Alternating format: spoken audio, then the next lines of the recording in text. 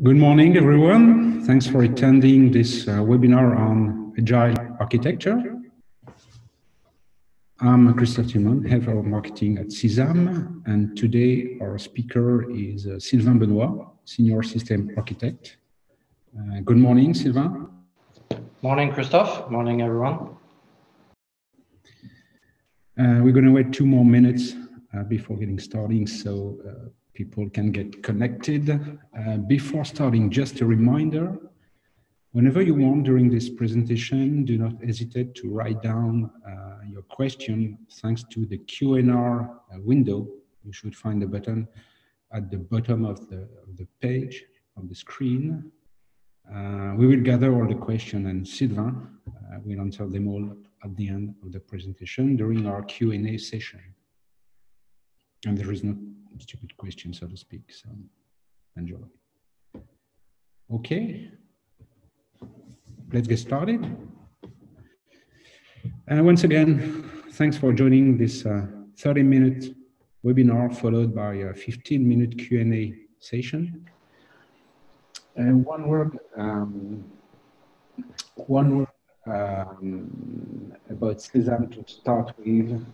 Cesames is a consulting and architecture firm specialized in mastering complex systems, be they industrial product, information system, or enterprise transformation. And we are committed to helping our customer improve operational efficiency and secure business sustainability. You can see here on the screen that we have a range of expertise that we cover, competencies, and today we are going to focus on 2 of these key expertise: enterprise architecture and agile at scale. And for addressing this topic, we have one expert, Sylvain Benoist, Senior Architect at Cesames. Sylvain, the floor is yours. Thank you.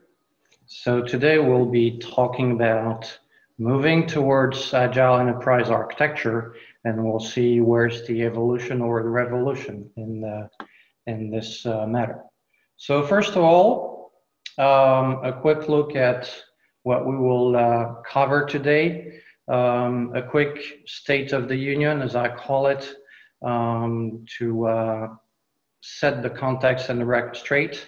We'll then look at a few challenges in the evolution of architecture practices, and we will look at the agile enterprise architecture mindset, which is something that is very dear to us at Cesames, and complete with how to move the architecture practice forward in your organization.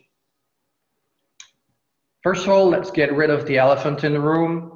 Agile is the norm and agile at scale is next.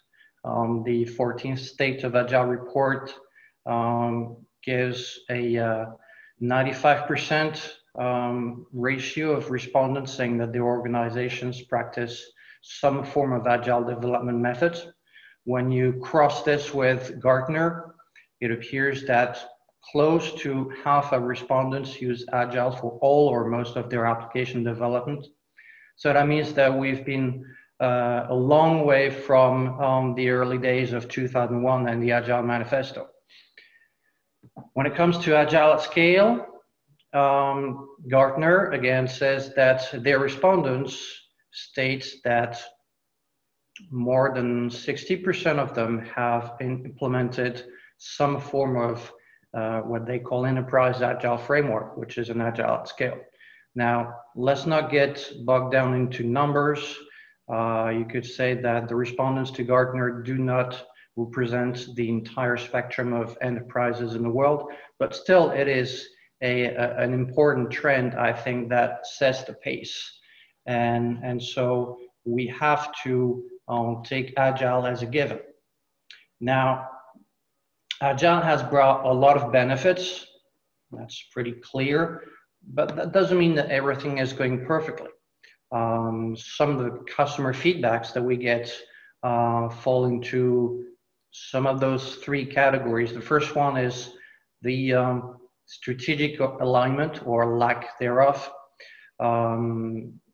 Issues that pop up when architecture loses consistency with local directions being taken by a large number of different agile teams. Another aspect, which is that enterprise architects by the organization are sometimes confined on the IT side, which I think is a shame because it goes against the very definition of enterprise architecture, where you're supposed to architect the entire enterprise and not the IT systems of the enterprise. So we're missing some opportunities here.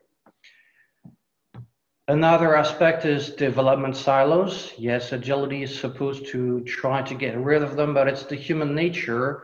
We cannot prevent development silos from popping up in just different places.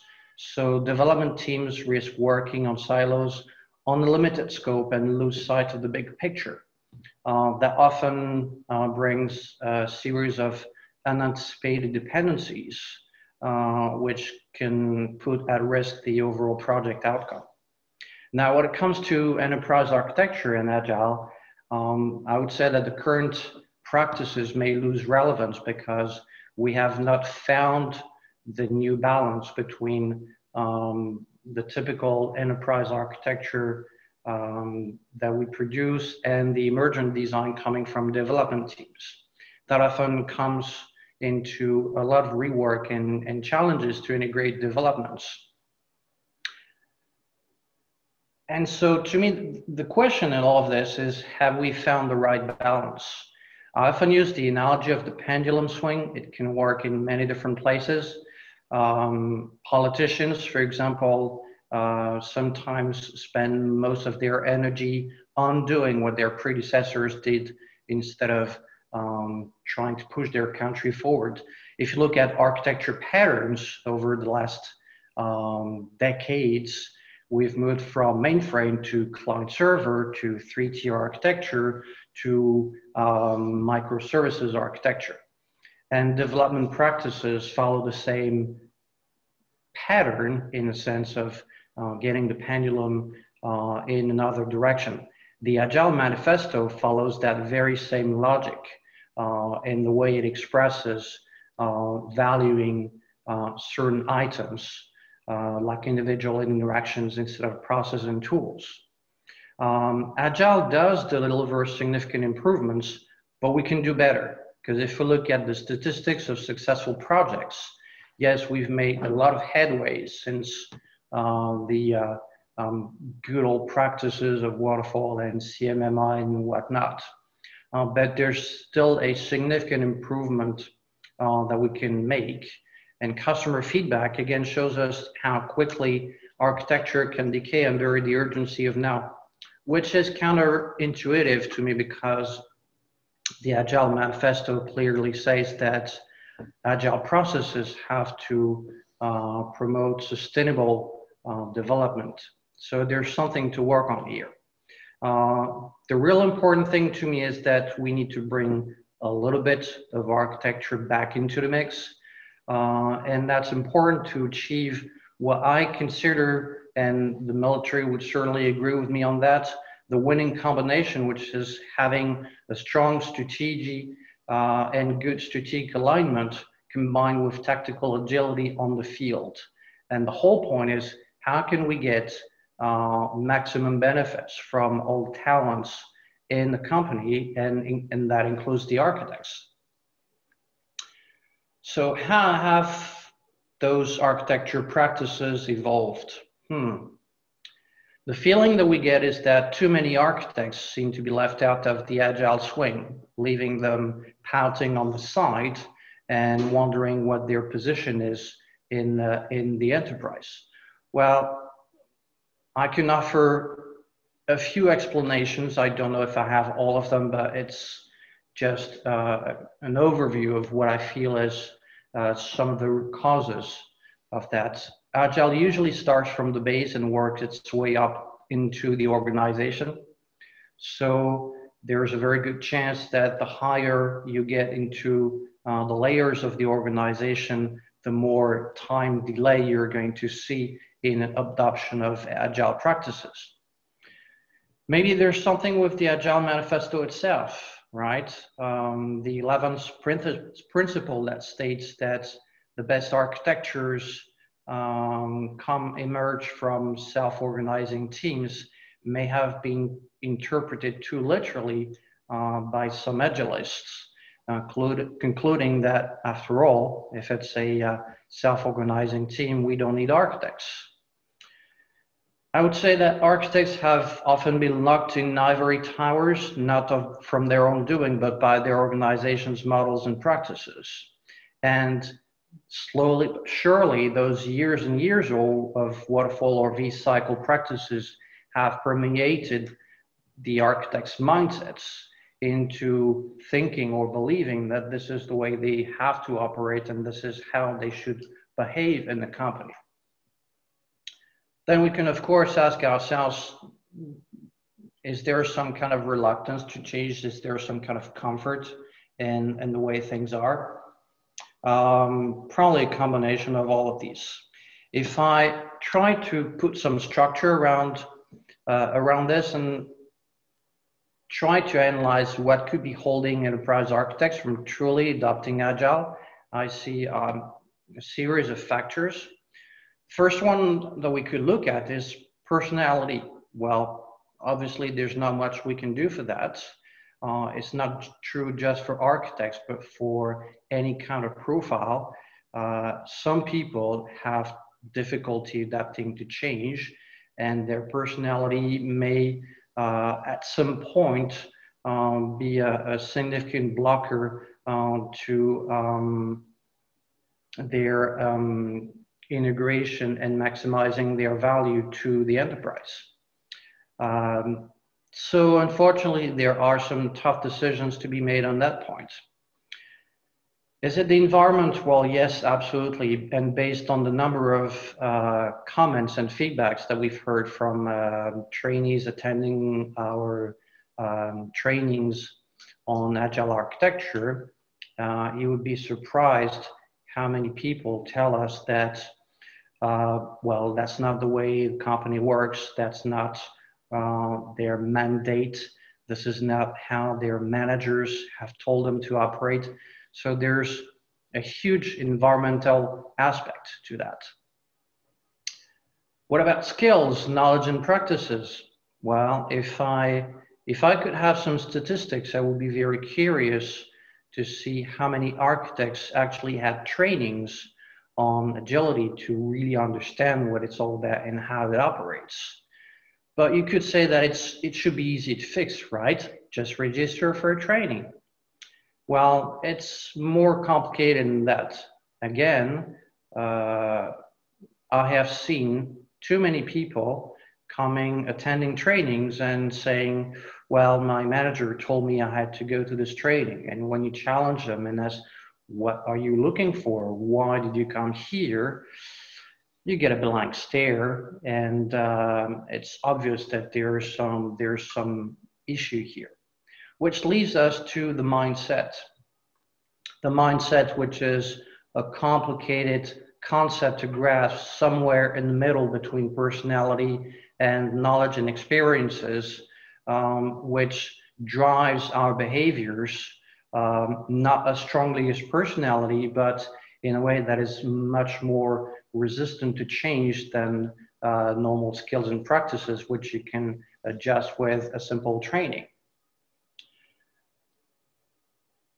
Which leads us to the following point: what should be the proper Agile enterprise architecture mindset? Here at Cesames, we've come up with our own architecture manifesto. We live by it, we work and operate by it. And it's really important in the way we operate, because we're not just a training and coaching firm. We're also working as consultants for clients. And in a sense, we have to eat our own dog food. So it's really important for us to be 100% pertinent when we try to provide value to our customers. And so our manifesto says that we'll strive to deliver sustainable value. And there's 5 points. The first one is building the right solution for the right stakeholders in the right context. You could say it's obvious. Well, it's better to state it explicitly. Agile has done a lot of good in putting the customer and the user back to the center. Unfortunately, some of us, many of us, have realized, sometimes painfully, that satisfying the customer is not enough in the large context of the enterprise. There's a large combination of stakeholders, and building the right solution is not just listening to a product owner, it is achieving an optimal global consensus that satisfies all the stakeholders. The second point is creating alignment through collaboration. We deeply believe that architecture should always be collaborative in nature. It doesn't make sense on large complex systems or enterprises to imagine that a single architect can carry alone on his shoulders the burden of preserving or being the protector of the architecture of such a large system. It is always achieved by bringing together lots of skills and talents and expertises from different parts of the firm and aligning them towards a single direction. So the architect is much more a facilitator than just an author in the sense that we imagine. The third point is about applying lean system engineering discipline. Yes, we believe that architecture is discipline.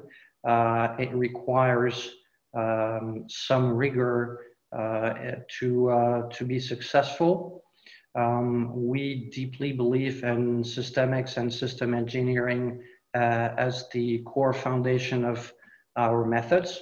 We've added lean onto it to signify very explicitly that system engineering is not the ends, but it's a means to an end. And we have to be cautious on where we put our energy and what we are producing with system engineering. So we're not paid by the number of diagrams or views that we produce. We are paid for the value that we provide. So it's important to signify that the method has to be applied lightly and taking value into context. The fourth point is about managing change and complexity. Yes, managing change, not resisting it, but rather embracing it and producing architectures which are easier to adjust to include changes. Managing complexity, that also comes from the fact that we believe that architecture is some kind of universal language that we could use to target development teams as well as managers. So there's a balance in terms of complexity in the way you present things, in the way you synthesize things so that they can be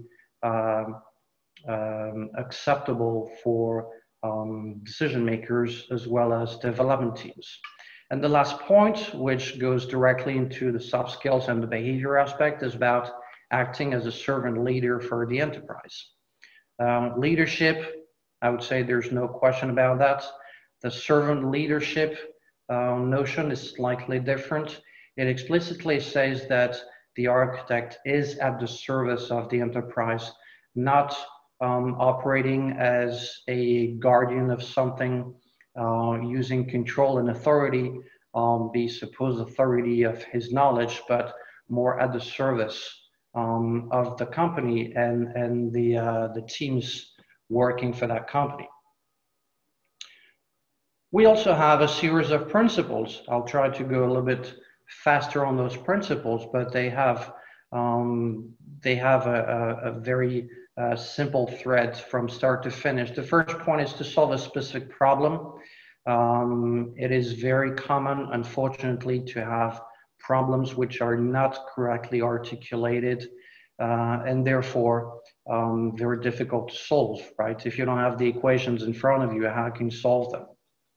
Second point, using simplicity and doubt. We never rest on the method and apply blindly. So we have to constantly question, why do we need to do this and what is good for? That's all about thinking about value. Involving business and technical actors can be complicated at times, but yes, we know that it's usually a condition of success. Not doing it is usually a recipe for disaster. Being iterative, that's fully compliant with Agile manifestos, I would say, is slightly disturbing for enterprise architects, but we believe that the more the process is iterative based on a permanent questioning between stakeholders and architects, the more effective you can be, because you will very quickly sort out issues that can really bog you down the chain. Fifth point is about creating preliminary models early.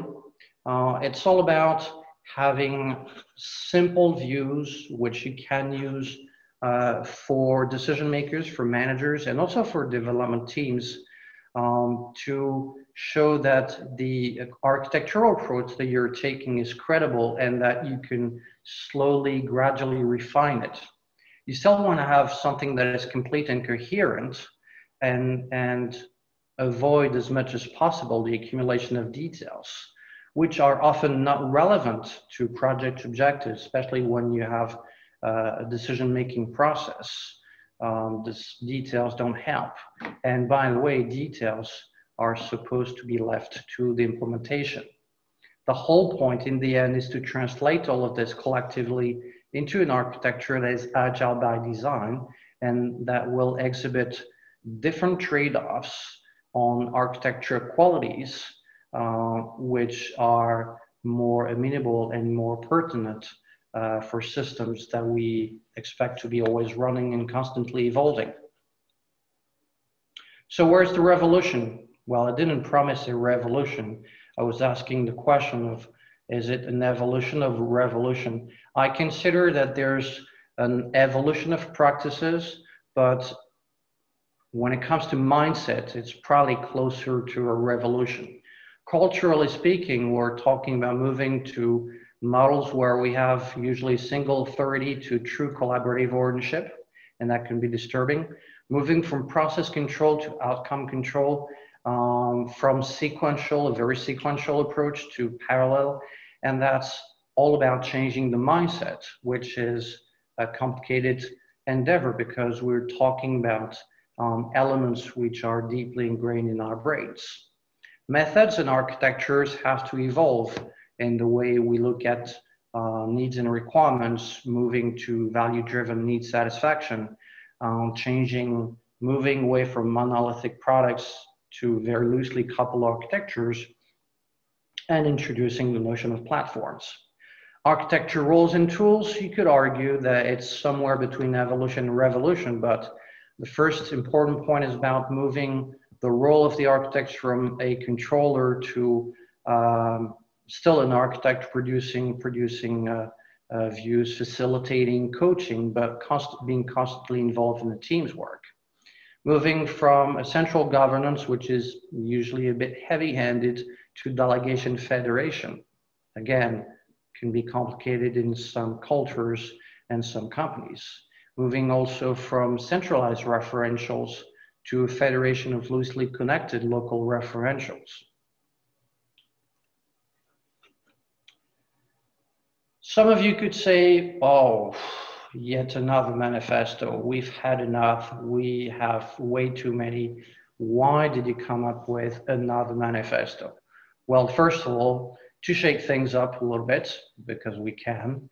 And the second point that we wanted to make is getting back to basics, why architecture matters and why architects should get out of bed every morning.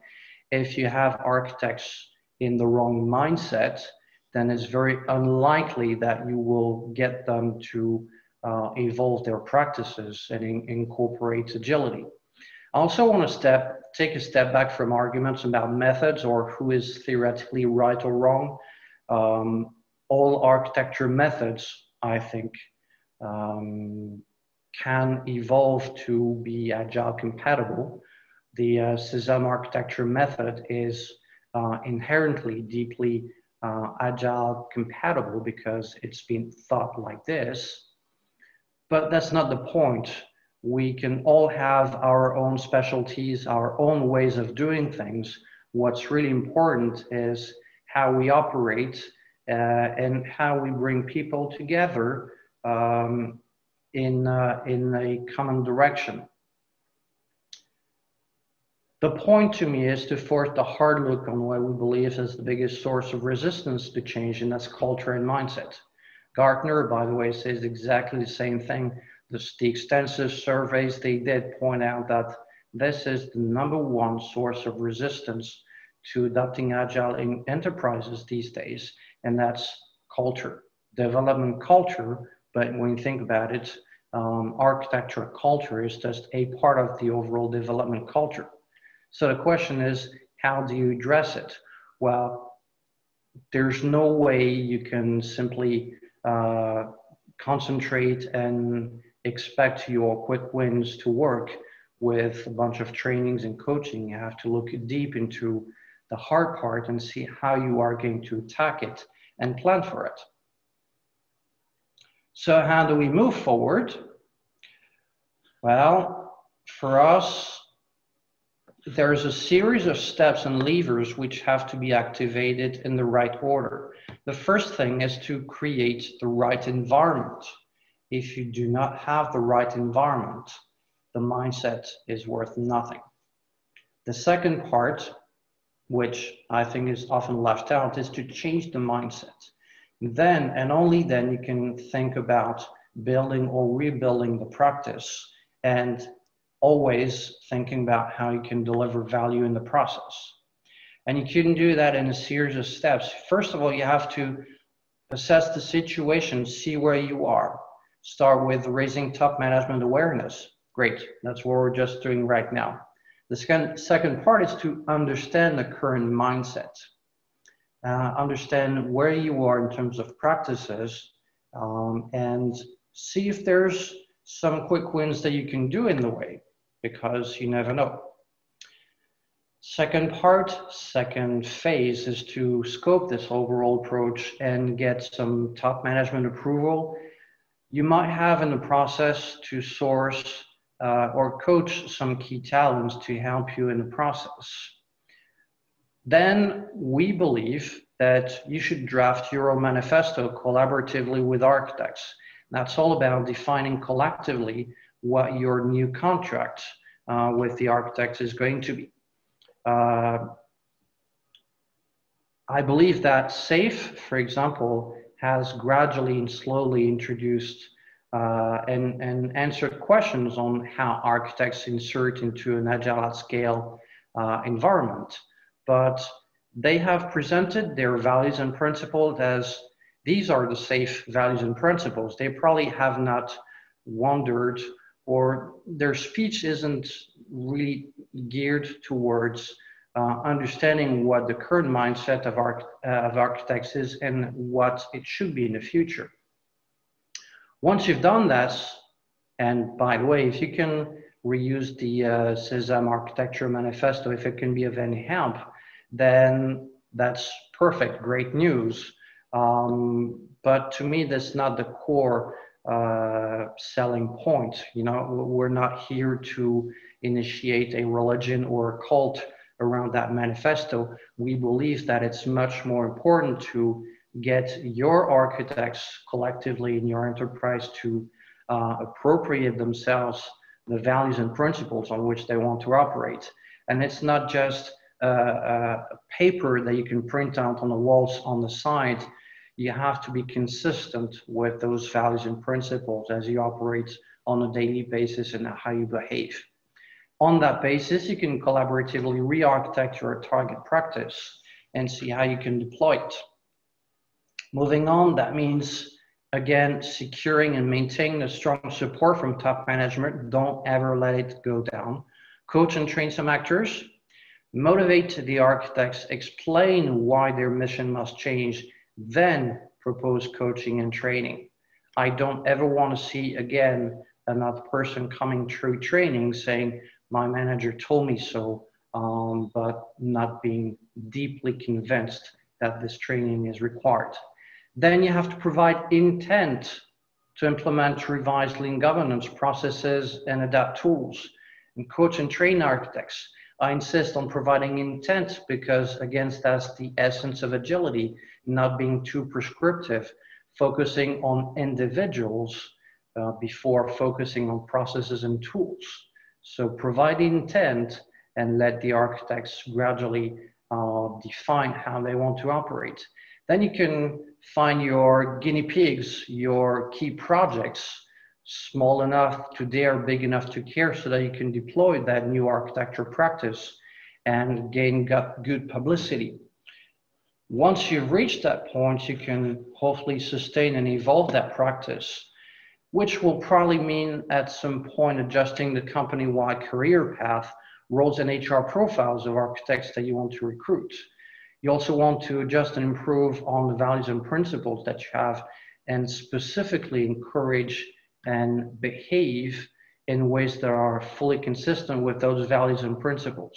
Again, this is not just a paper that you print on some wall. It has to be real. You have to walk the walk and talk the talk.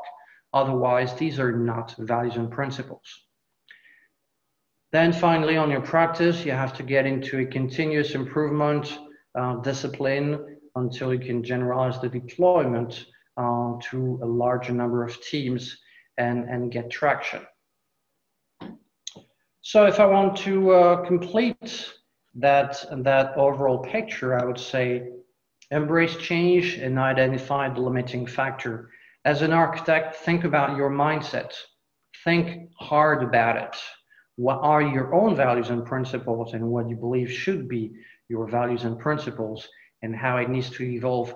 Reach out to agile teams.